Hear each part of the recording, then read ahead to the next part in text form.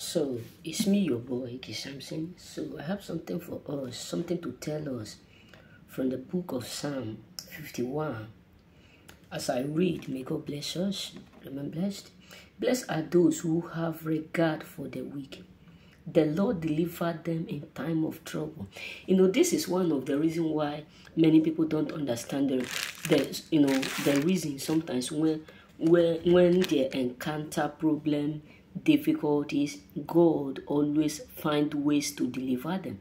Hear it, I repeat, blessed are those who have regard for the weak. Who are the weak? Those people whom do what? Whom you assist, you encourage, you help. You give what?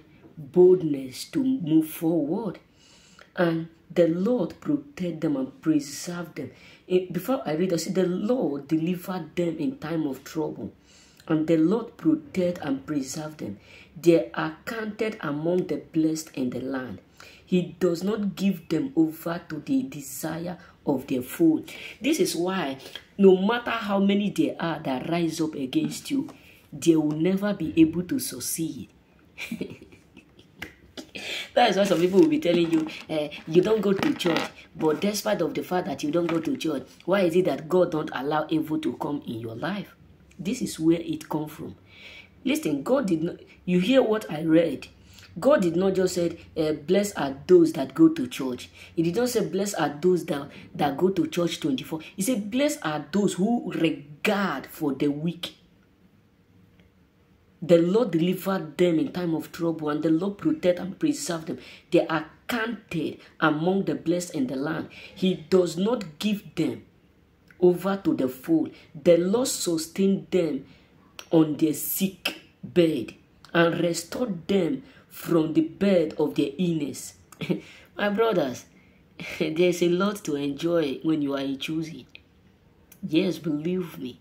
That is why when people come to you, they'll be asking you, how are you doing? This is your business. We hear that this thing happened. Before they know, you stand up. This is where the Bible said, rejoice not over me, O my enemy, that when I fall, I will rise. That is why sometimes people will be rejoicing on your behalf, but suddenly they will see you catapult overnight. Not because you catapult because of your strength. Not because you just become healed because you are powerful. No, it is the will of God towards you.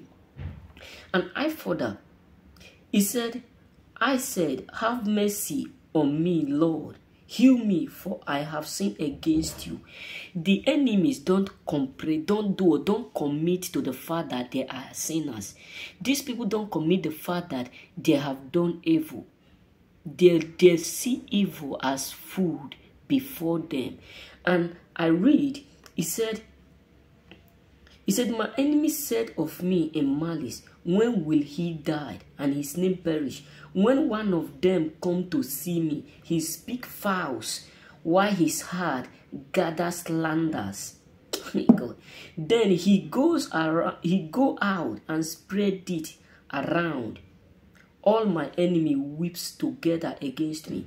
They imagine the worst for me, saying, a violent disease have affected him. He will never get up from the place where he lies. Even my closest friends, someone I trust, one who share my bread, has turned against me. My brothers, this is the world we are living. That people whom you trust, people whom you love, they will just come to consult you, to encourage you, to tell you, brother, you need to take patience. You need to be patient. You need to take life easy. You need to take life as you see it. Everything have what time. Don't be afraid. Don't do this. Don't do that. Don't think too much. But in their heart, they are thinking the worst to do or to happen to you. Many of them are thinking that this evil will kill you, this evil will destroy you. They wish the worst to happen to you. And some of them will be going around, spreading it around, telling others, we believe that he won't be able to sustain or succeed it. But then, may the Lord have mercy on me, Lord. He said, but may you have mercy on me, Lord.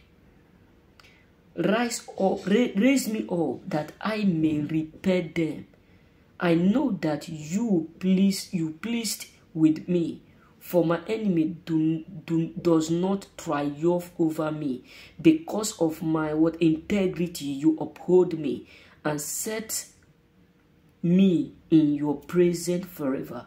Praise be to the Lord, God of Israel, from everlasting to everlasting. Amen. You know, the truth is this. This is what the Lord has said. He said, blessed are those who are regardful to the weak. Blessed are those who encourage others.